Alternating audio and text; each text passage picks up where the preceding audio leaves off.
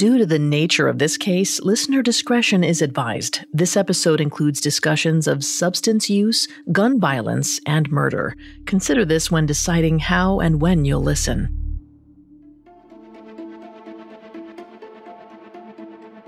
Lee Morgan was a jazz trumpeter, a prodigy who rocketed into the scene as a 15-year-old kid from Philadelphia and proved he had staying power.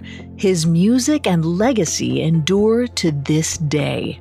If you were to draw out the shape of Lee's career, it would look like two soaring peaks separated by a valley that for Lee was marked by addiction.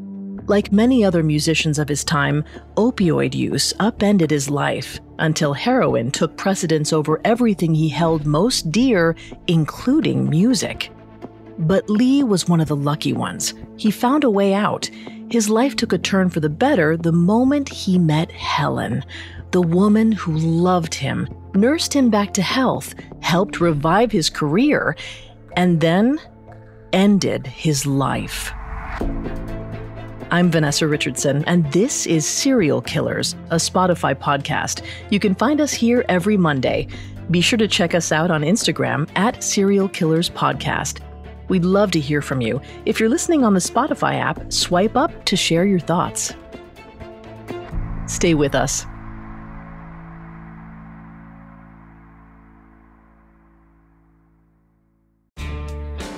This episode is brought to you by ABC's hit drama, Will Trent. Special Agent Will Trent's strength is observing what others don't see, the crucial clues that make or break a case. Ramon Rodriguez stars as Will Trent, special agent from the Georgia Bureau of Investigation, using his gifts of observation to solve thrilling and compelling cases week after week. Will Trent, season premiere February 20th at 8/7 Central on ABC and stream on Hulu.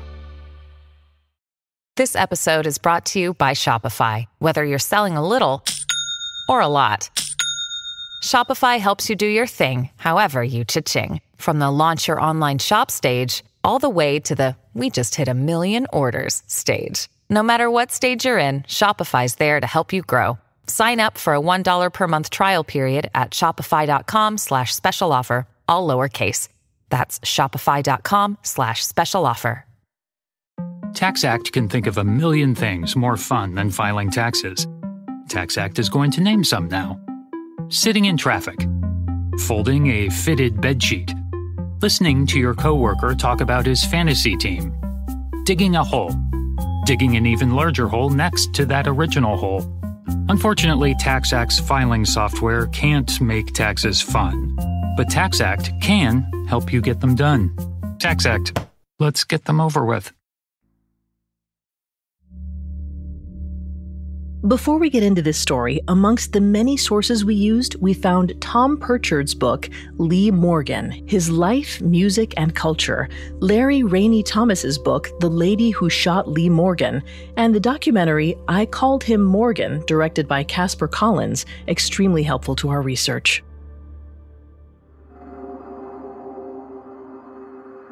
Why does anyone murder? On one side of the spectrum, there are serial killers, the cases we normally cover every week on this show.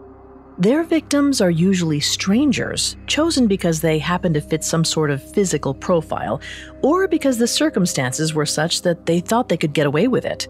Oftentimes, the act of committing violence is all the reason there is. Today's story exists on the complete other side of the spectrum. The body count may be fewer, but the motive is just as difficult to comprehend. We don't have a name for a killer like Helen Moore. It's the 1960s. Helen Moore lives in Manhattan between 8th and 9th Avenue in a neighborhood known as Hell's Kitchen. She's been living in New York for years. She moved from North Carolina back in 1945 after her first husband unexpectedly died. She traveled to the city to visit her in-laws after his funeral, expecting to stay for no more than 2 weeks, but she never left. She found work as a telephone operator by day and community within New York's music scene at night. She's become a regular face at many of the city's jazz clubs, like Birdland, which is just a short walk from her apartment on 53rd Street. It seems like everyone knows her sharp tongue and quick wit. Though Helen presents a tough exterior, she's a nurturer by nature. Her home is something of a safe haven for the city's queer and Black communities, and a watering hole for its musicians. People are people, she says, and she welcomes them all to drop by her place unannounced if they're ever between sets or simply looking for some good food, good music, and a good time. It's the winter of 1967 when Helen opens her front door to Benny Green, a friend and jazz trombonist, and another man standing behind him. The man's young, in his late 20s, and he looks to be down on his luck. He's missing a few teeth and, despite the freezing temperatures outside, has no coat on.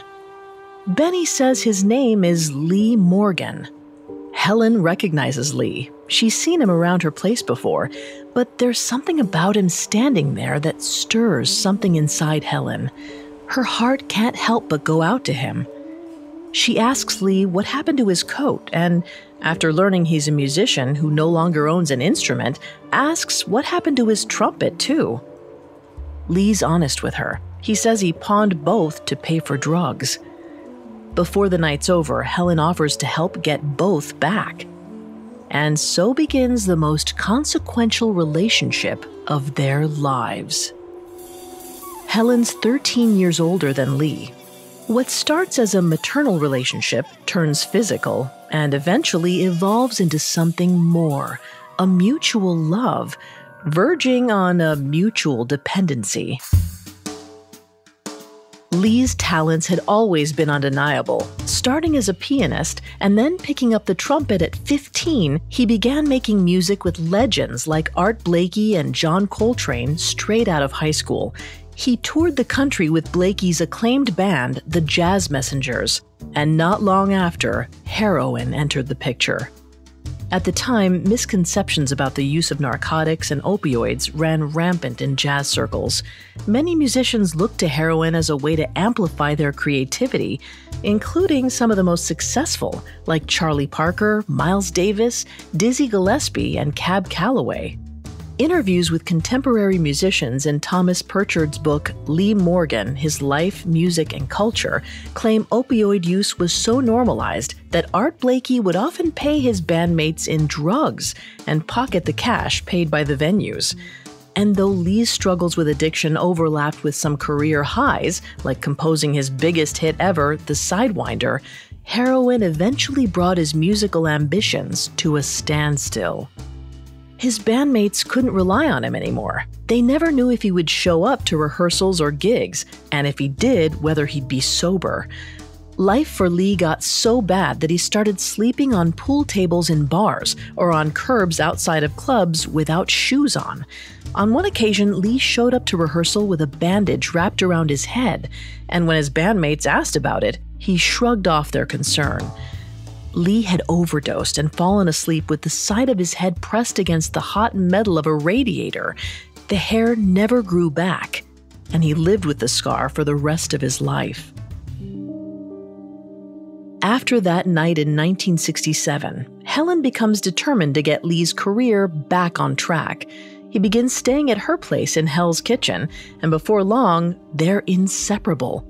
Basically everywhere Lee goes, Helen's right there beside him, carrying his trumpet, keeping him in line. Helen says in no uncertain terms she took control of him. Though they never officially marry, she starts introducing herself as Lee's wife. Helen pays for Lee to attend an outpatient rehabilitation program. She even moves with him to the Bronx to be closer to the clinic. Lee's tried rehab before, but through no lack of trying, it didn't stick.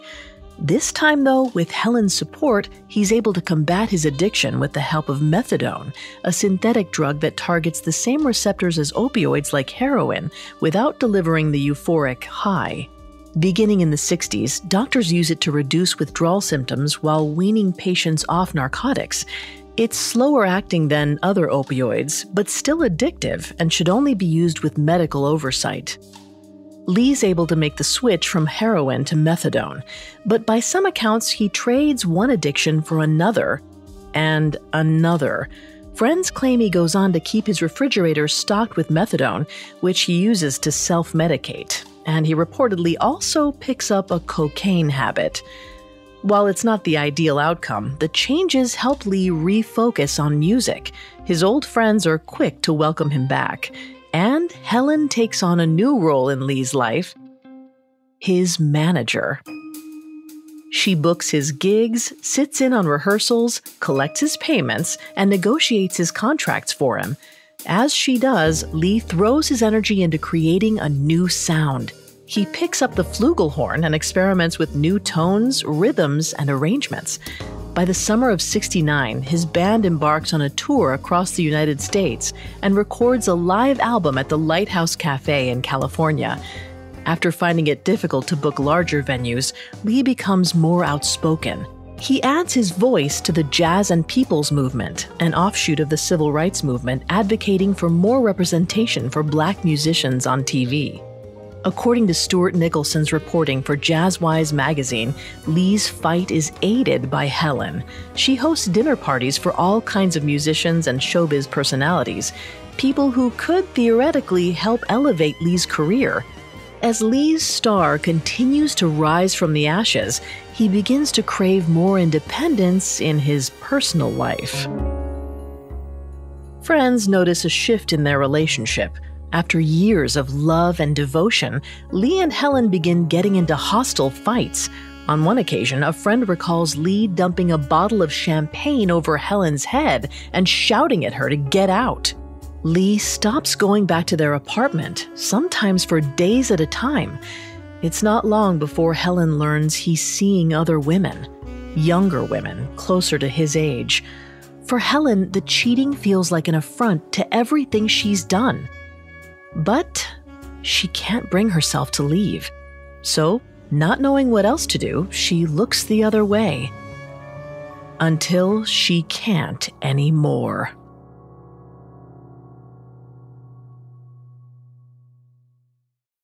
Ryan Reynolds here from Mint Mobile with a message for everyone paying big wireless way too much. Please, for the love of everything good in this world, stop. With Mint, you can get premium wireless for just $15 a month. Of course, if you enjoy overpaying, no judgments, but that's weird. Okay, one judgment. Anyway, give it a try at mintmobile.com/switch. Upfront payment of $45 for 3 months required. New subscribers only. Renew for 12 months to lock in savings. Additional taxes, fees, and restrictions apply. See mintmobile.com. This episode is brought to you by Vuori. Give the active people in your life something they'll truly appreciate. Performance apparel from Vuori. Whether they're into running, surfing, hiking, or even just casual walks around the block, there's something for everyone. And if you're not sure what to gift them, you can't go wrong with something from Vuori's Dream Knit collection. It's the perfect gift and so comfortable. Get 20% off your first purchase today at Vuori. VUORI.com/Spotify. It's February 1972. Helen Moore confronts the man she's shared a life with for over 5 years, Lee Morgan. She knows about his cheating, and she tells him she can't live like this. It's not who she is.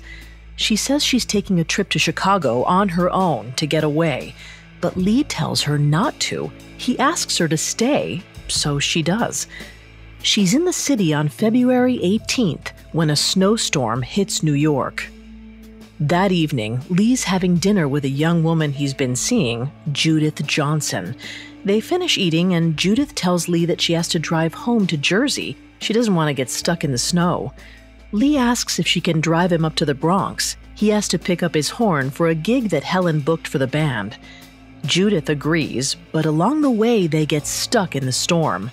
Judith's car hits a slick spot on the road and they get into an accident. The car gets totaled, but luckily they don't get hurt, and they're close enough to walk to Lee's apartment.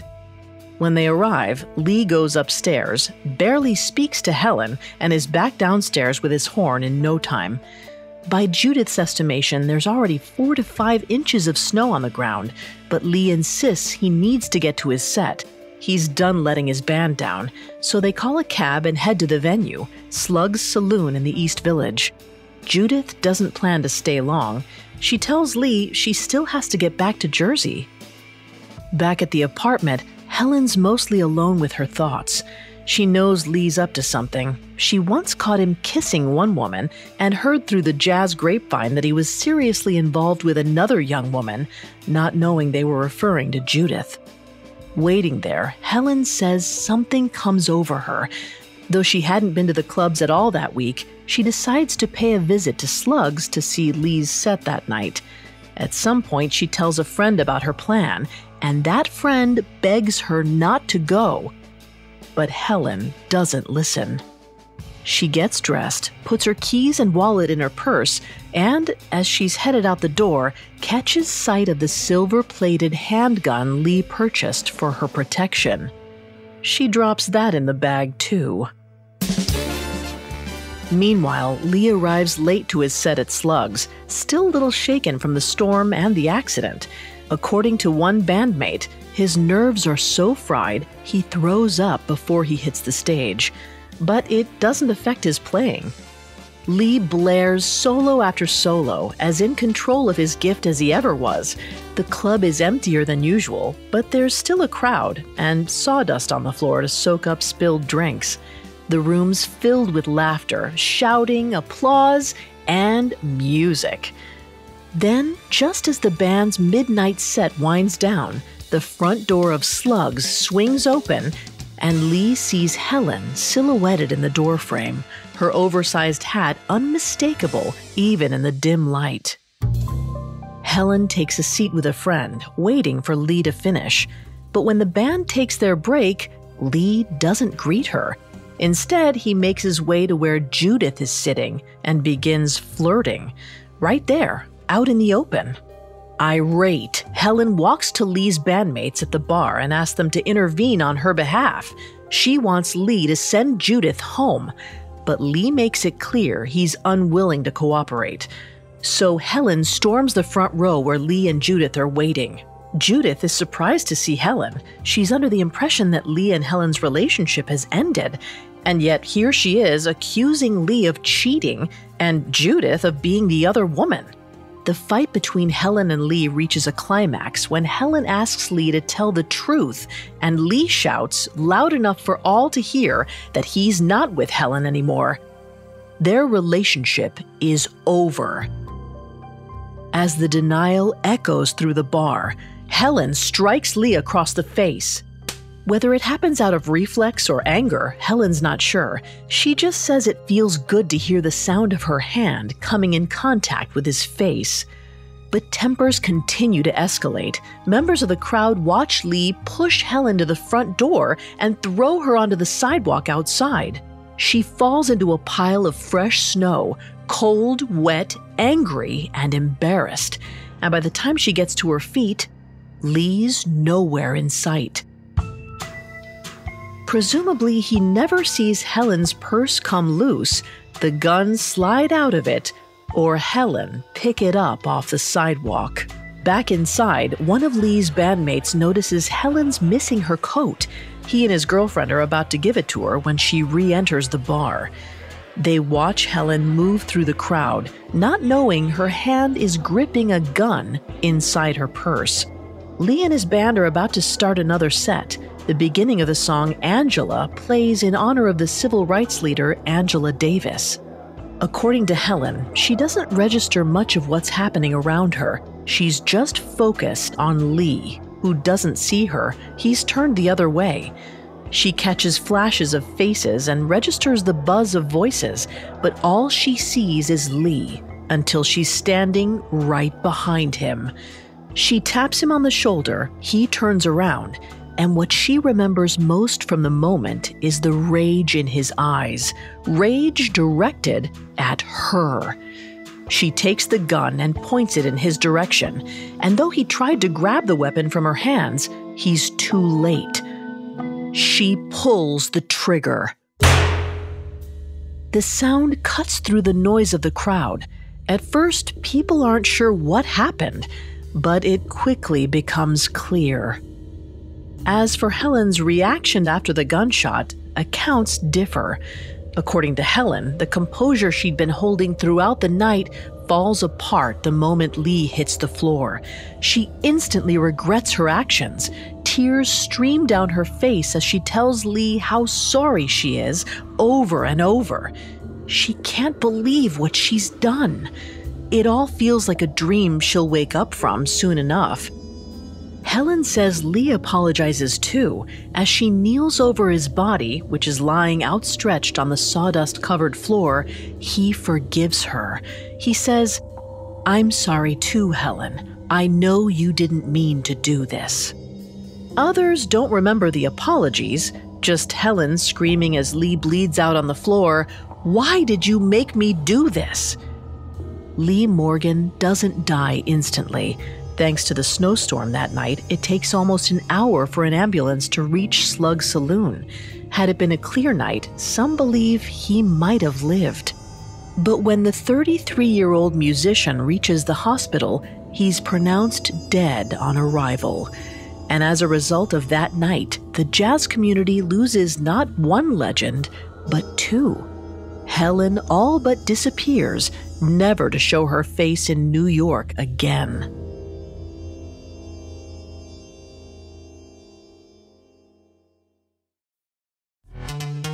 This episode is brought to you by Pepsi Wild Cherry. Pepsi Wild Cherry is bursting with delicious cherry flavor and a sweet, crisp taste that gives you more to go wild for.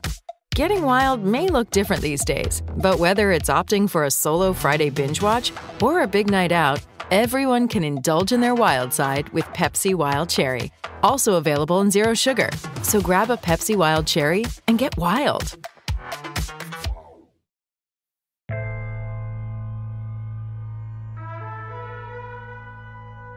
On February 25, 1972, friends, family, and jazz lovers from all over descend on the Church of the Advocate to pay respect to Lee Morgan. The crowds last all day. At night, more than 1,000 people pack into the church for the funeral. The shock is palpable, and so is the grief. Friends and family tearfully share poems and memories, while some of the world's greatest living musicians honor Lee in song. It's a bleak day. The jazz community had lost its prodigal son after he'd just returned stronger than ever. Meanwhile, Helen Moore sits in a jail cell on Rikers Island, awaiting trial. According to her, life after pulling that trigger feels like a dream. Nothing feels real, and that's maybe how, in the face of all evidence, her lawyer convinces her to plead not guilty to murder charges. Even though she knows better, she killed the person she loved most in the world. She was there, and so were countless witnesses. Adding insult to injury, before the trial starts, Helen fires that same lawyer after he only visits her once in the weeks leading up to the trial, which essentially leaves her on her own. Helen is ultimately convicted of second-degree manslaughter and sentenced to a prison term. She reportedly serves 2 years before she's released on probation. And then she all but disappears from public life. Around 1974 or 1975, when she gets out of prison, she leaves the city without saying goodbye to the community she loved so much. She packs her bags and leaves the lights, noise, and music of New York behind and goes back to North Carolina, where she was raised. Little is known about Helen's life before arriving in New York, but what we do know tells the story of a difficult life, likely filled with abuse. She was born in 1926 on a small farm near Charlotte, North Carolina. She had her first child at only 13 years old and her second at 14. At 17, she married a 39-year-old bootlegger. The circumstances of their marriage are unknown, but 2 years into their relationship, he died of an accidental drowning, and she arrived in New York shortly thereafter. Following Lee's murder and Helen leaving New York, she ends up in Wilmington, North Carolina, not far from where she was raised. To keep her mind busy, she takes care of her aging mother and gets involved in the local church. She finds a new community, different mouths to feed.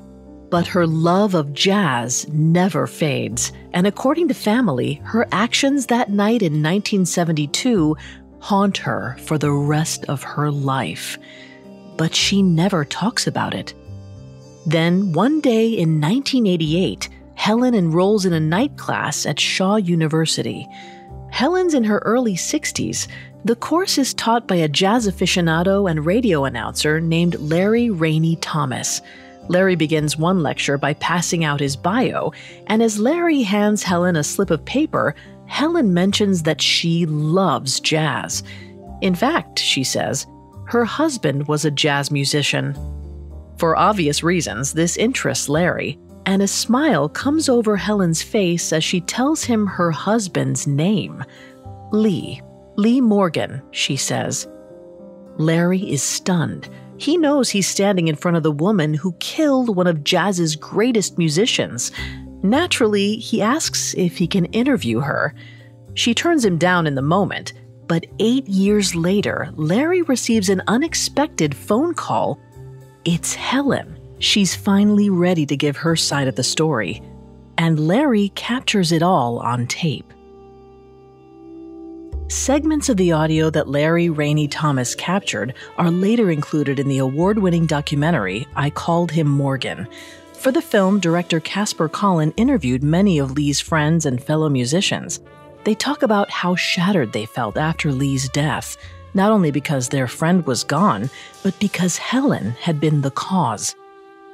Benny Maupin was in San Francisco recording with bandleader Herbie Hancock when he got the call that Lee was dead and Helen was his killer. He says he could barely reconcile his new reality. Helen was warm, loving, and compassionate. How could she have done it? Why would she kill the person she loved most in the world? Even Helen didn't have that answer. In the interview with Larry, she offered a lot of regret, but little in the way of motive. In the heat of the moment, she said, she lost it.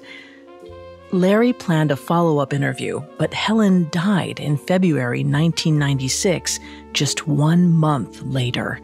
She took with her any chance of getting more answers, leaving Lee's friends to fill in the gaps for themselves. It took years, Benny says, but he ultimately forgave Helen for what she had done. He blamed the incident on a reaction to something dark in her past. As he put it, that was temporary insanity. When she killed him, she killed herself.